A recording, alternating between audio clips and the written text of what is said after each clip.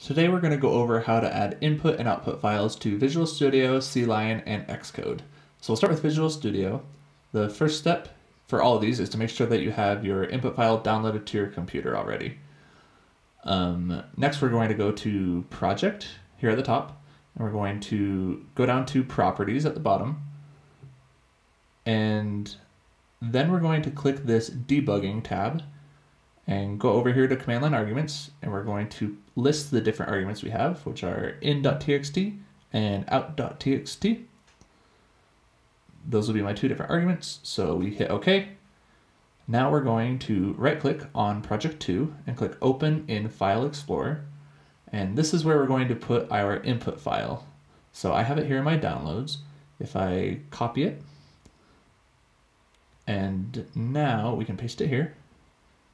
And now it should find my input file. I don't have to provide an output file because it should be created already by the code we have.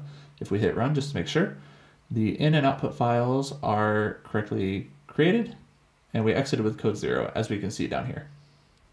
Next, we're going to do CLion. So it's going to be pretty similar. Up here at the top, you're going to click run, and then click edit configurations. We're going to put the program arguments in. They're going to be the same, in.txt and out.txt. And if we click apply, it should have now been applied.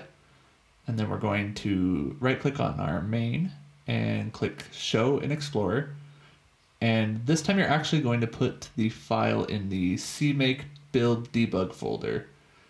So if we go down to the downloads and copy our input file, then we can just paste it right in here like this. And now if we run this, this should work. And yep, it does. Exited with code 0, so we made it to the end. So lastly, we're going to do Xcode. Now, Xcode is a little bit different than the other ones that we've done. So what you're going to do is go to your project name next to this blue icon at the top, and we're going to click over to this Build Phases tab. And what we're going to do is we're going to add a new copy files phase. Now, there is one here previously. I believe that has something to do with the way it compiles your project together, so you want to leave that one alone. And this brand new one that we created, we're going to click plus, and we're going to click add other, and then we're going to navigate to wherever our input file is. In this case, it's in my downloads. So we hit open, and we're going to make sure that this copy items if needed is checked. Then we click finish. And now your input file is here. The nice thing about Xcode is you can actually edit your input file right in here without having to go navigate to your folder and edit it. You can just edit it right in here, and the IDE will recognize those changes. So lastly, we're going to go up here.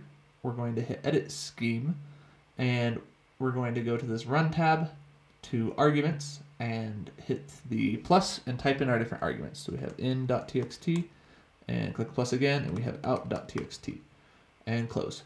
And now that should be it. And here we see it exited with code 0, so we know it worked.